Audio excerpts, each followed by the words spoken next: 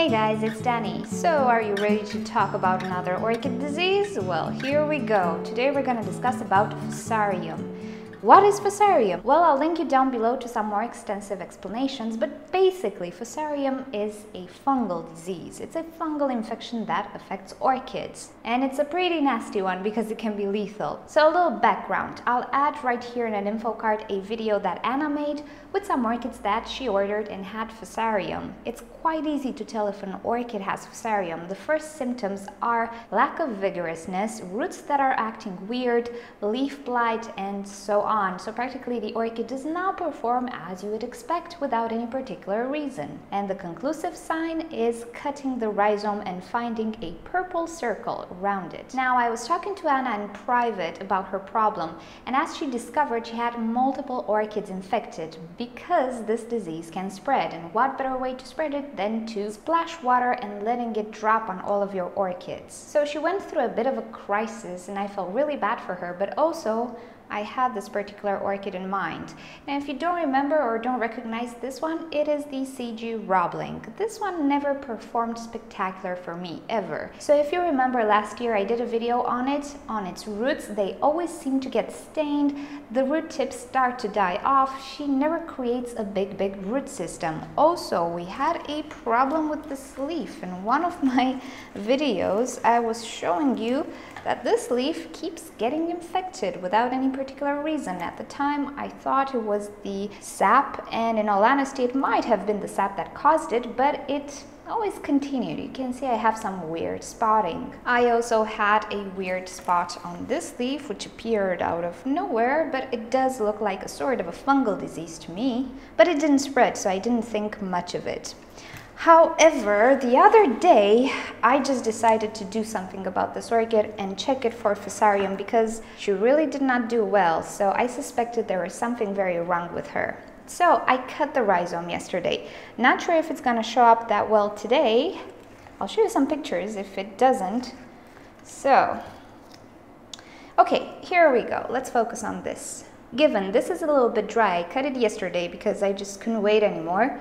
Do you see the purplish ring around the rhizome? Alrighty, maybe this is more visible. In case it doesn't, I'm just gonna show you the pictures that I took yesterday when this rhizome was fresh. So in the pictures you can clearly see there is a purple distinct ring around the rhizome. And if you do a little bit of research, you will see that's pretty much the definite sign of a Fusarium infection. As opposed to this, a normal and healthy rhizome should look something like this. Don't be fooled by the slightly brown ring around it. That might be caused by the sheaths, because some rhizomes do have some sheaths.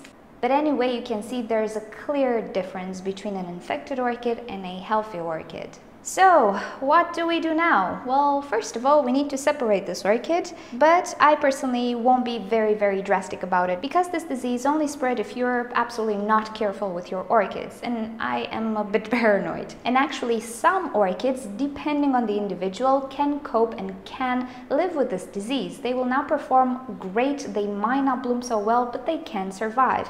And I'm willing to give this orchid a chance on my terrace. So this will be an experiment to see if orchids can actually live in Cyprus climate, as well if orchids can live with Fusarium and how they will perform, because this orchid is trying to survive. However, the roots will probably never ever grow to their full potential. Now, because it is a fungus, theoretically it could be healed. I'm not sure how just yet. I might try out some stuff.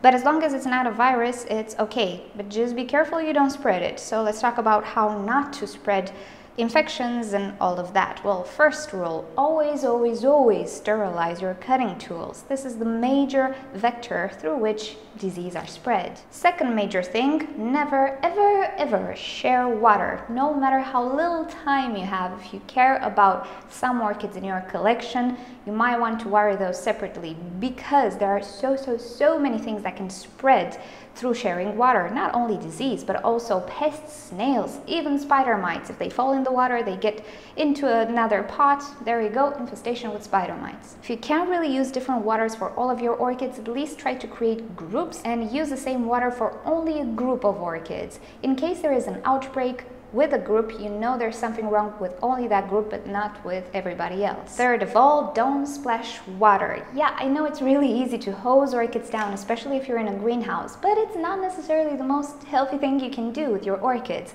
Water dripping down from an orchid to another orchid can obviously infect it. And if I'm not mistaken, this is how Anna managed to spread this disease through a lot of her orchids.